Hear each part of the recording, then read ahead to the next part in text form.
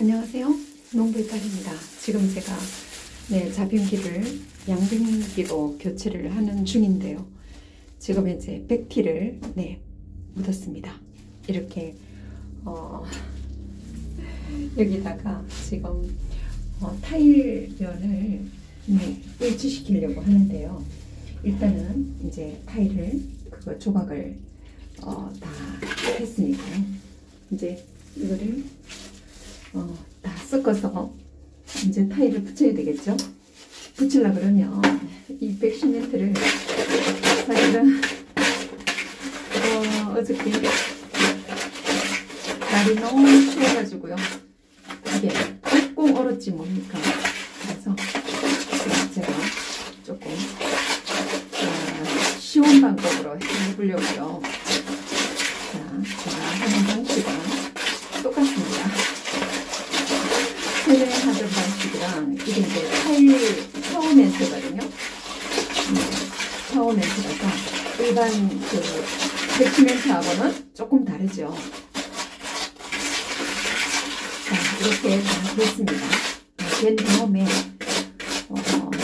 그래도 이제 와, 오늘 정말 최강 한판이에요. 최강 한판.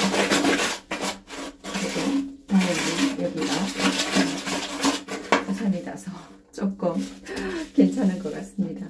자, 요거를요 어떤 식으로 하려고 하느냐면 지금 제가 이제 조각을 만들어서 이제 붙여보려고 해요.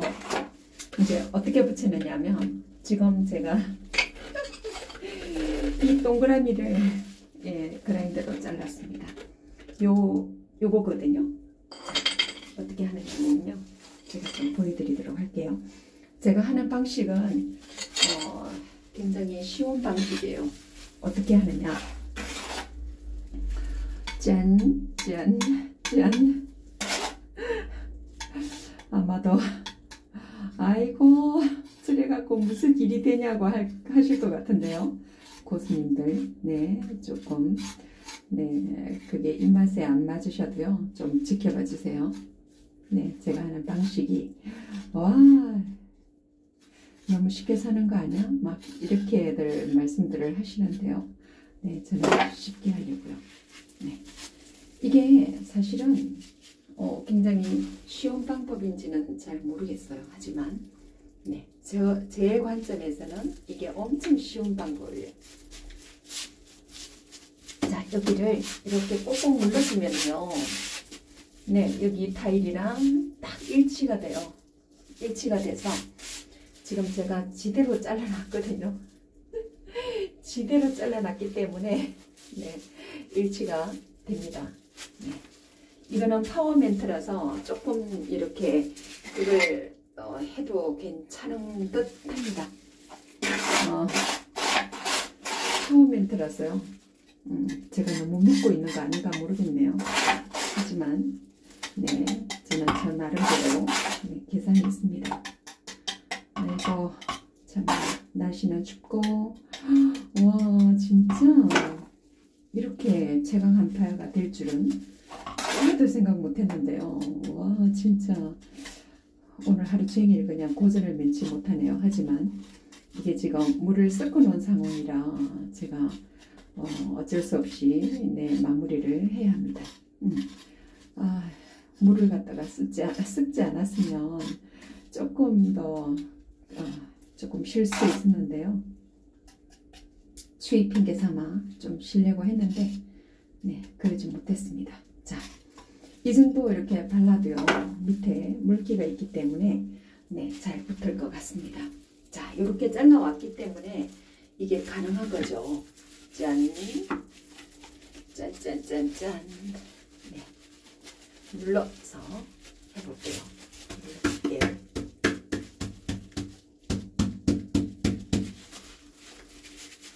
들어갔습니다. 여기랑 지금 현재 이 타일면을 제가 지금 맞춰주려고 애를 쓰는데요. 이게 타일면이 맞지 않으면 변기가 올라갔을 때 굉장히 문제가 많이 되죠. 제가 이렇게는 하겠습니다. 뭐 여기 안에는 보이지 않으니까요. 조금 비틀어지면 어떨까요? 그죠? 자, 무슨 퍼즐 맞추듯이 저는 지금 하고 있습니다. 아이고 참말로 아이고 너무 쉽게 사는 거 아니야? 네, 저 쉽게 살고 있습니다. 아이고 뭐 어떤 분들은 너무 어렵게 산다고 막 그냥 뭐라 하시던데요. 저 나름대로 네, 쉽게 살려고 애를 쓰고 있습니다. 여기도 역시나 네, 여기 이 파워멘트를 써가지고요. 여기를 맞춰줍니다. 그리고 이렇게 누르면 얘들이 지네들이 그게 밥이 많으면 다 올라오게 돼 있어요. 저는 그거를 믿기 때문에 꽉꽉 눌러주죠. 네. 꽉꽉 눌러줄 필요가 있는 것 같아요. 자, 이것도 역시나 어디로 들어가느냐면 네, 제가 애써 잘라왔기 때문에 와, 이 정도 여기 조각을 맞춰서 넣겠습니다.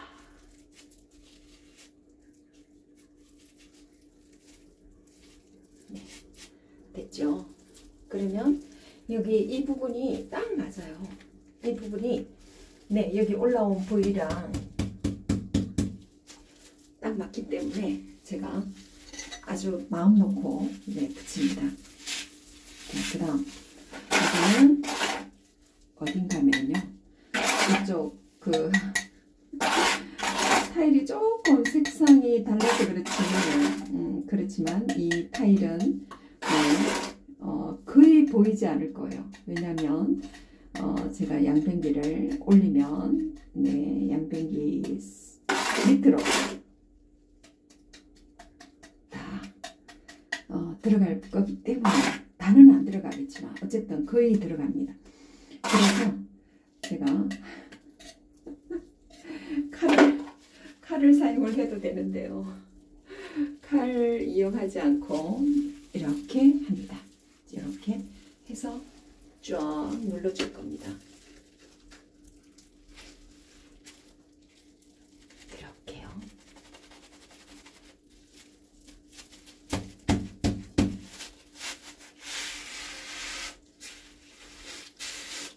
자, 여기 보시면 이렇게 손바닥을 대보면은요, 여기가 똑같아요.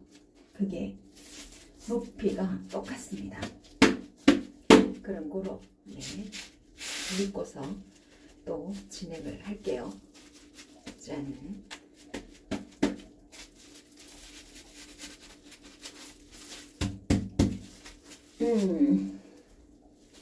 그게 고무망치를 이용을 해도 되는데요. 뭐 여기까지 찍으면 어떨까요?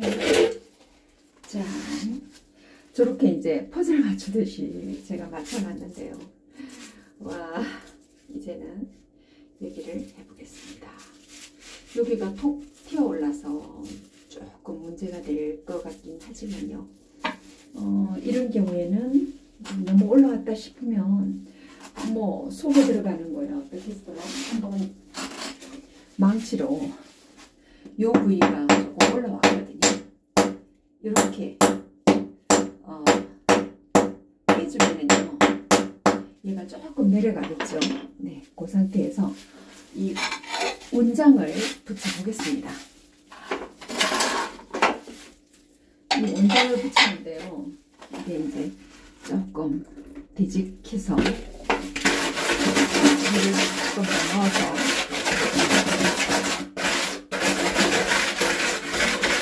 도시매트를 조금 더 해야겠다.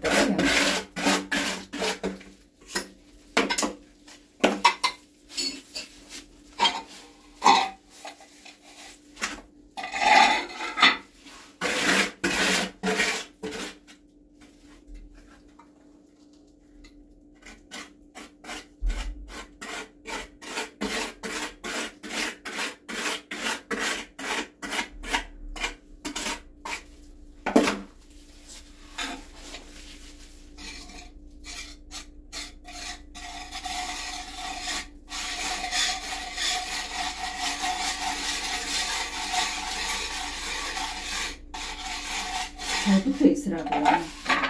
잘 붙어 있으라고 그러면 네, 조금 더 넣어야 될 것 같네요. 8.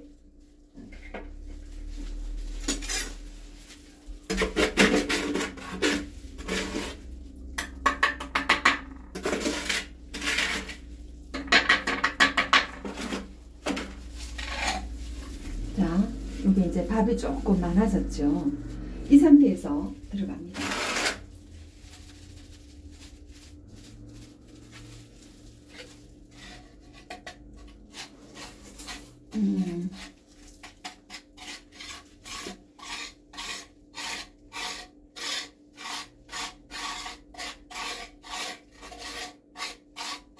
타일 칼로 한번 싹 그리지 쫙 밀어버리면 될 것을 뭐 이렇게 힘들게 해 그러시는 것 같아요. 하지만 저는 이 방법이 훨씬 더 쉽습니다. 네, 이렇게 됐고요. 요 속에는 뭐 줄론 맞춰줄 이유 없잖아요. 그렇지 않을까요? 짠, 다 됐습니다. 이렇게 예쁘게 됐거든요. 네, 이제 이 상태에서 자, 타일 몇 개 남지 않았지만 어쨌든 네, 조금만 갈아볼게요.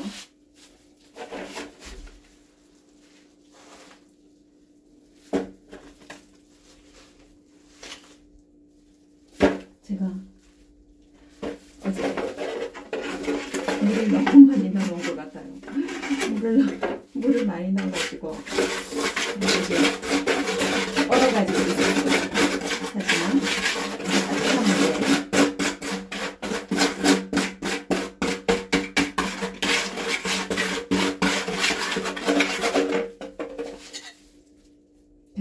얘도 이거기 때문에 네, 쪼르륵 가겠습니다. 쪼르륵.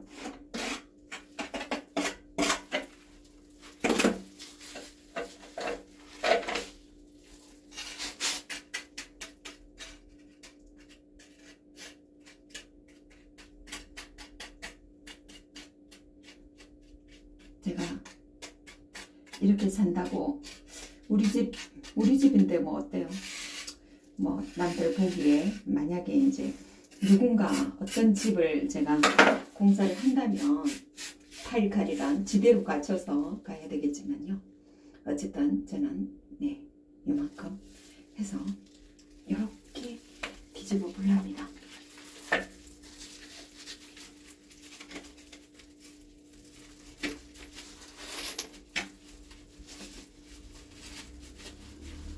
뒤집었어요. 이거를 네, 확실하게 한 다음에 여기가 밥이 조금 부족할 듯 하네요. 왜냐면 예, 얘를 밀어 넣어주면 되죠.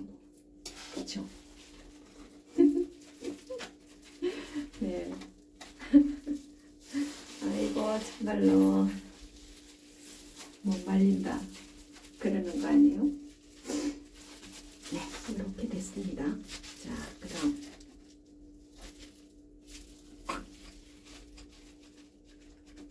여기는 확실하게 이제 면이 맞춰졌고요. 그 다음 이거를 가지고 처음 배를 넣어볼게요. 짠짠짠짠짠짠. 네, 와. 네. 나중에 알뜰주걱 나오지 않나 모르겠어요. 하지만 이렇게 해서 네, 조금 이제 분간을 분산을 좀 시켜줘야 되겠죠. 제가 이 타일도 분간 못하는 사람은 절대 아니고요. 짠, 네, 이렇게 해서 전체를 이제 땅에다가 네,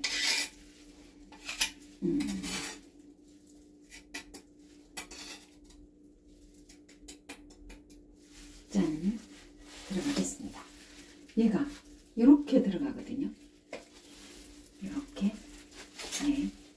자, 여기다가 조금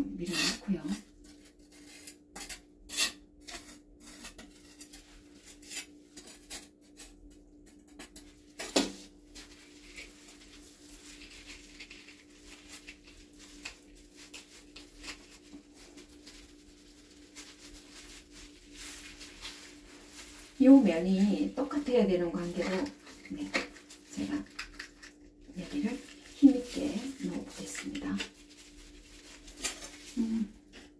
얘가요 사실은 끊어졌어요.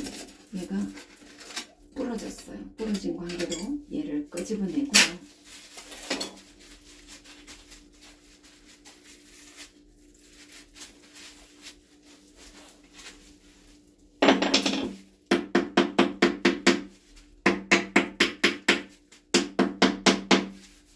됐습니다. 그 다음 이제 얘를요 땜빵을 해줘야 되겠죠. 땜빵 부숴줘야 되겠죠. 그러면 저 나름대로의 방식으로 네, 이렇게 뭉쳐서 이렇게 들어갑니다. 네네네. 아이고야. 얘가요 제자리를 못 잡으면 안 돼요. 왜냐면 얘가 백시멘트 사이에 톡 파묻힐 거기 때문에 여기 밑에는 답을 좀 듬뿍 넣어야 될 것 같아요. 지금 요 한 덩어리를 파우멘트 한 덩어리를 넣어 보겠습니다. 그렇게 하고 얘를 정확하게 무늬를 맞춘 다음에 무늬가 이렇게 돼 있거든요. 이렇게 돼 있는데 네.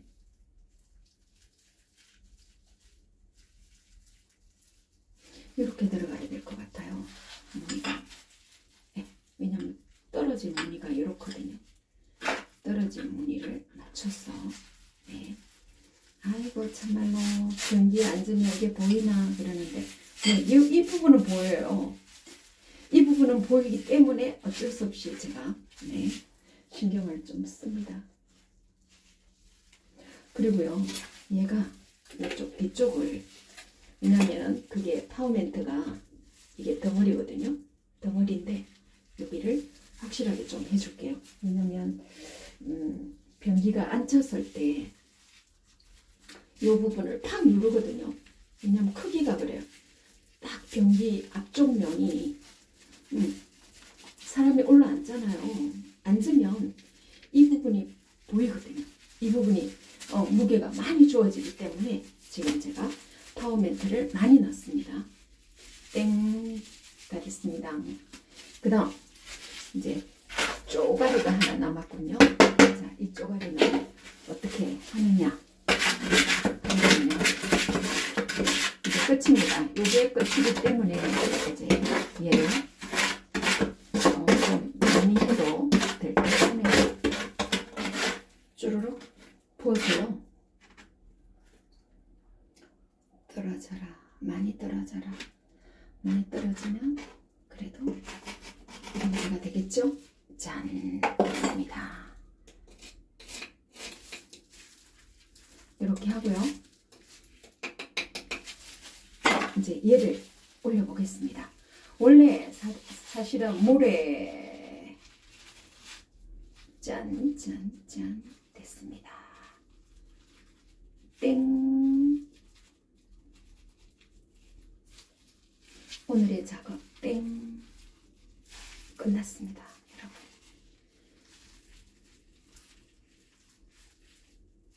이렇게만 해도요. 얼마나 예쁜지요. 제 눈에는 제 작품이잖아요. 끝! 끝났습니다. 오늘은 이렇게 동그랗게 잘라내기 확실하게 했고요. 그 다음에 이걸로 잘랐습니다. 여러분 어떠세요? 네. 주부들도 충분히 가능합니다.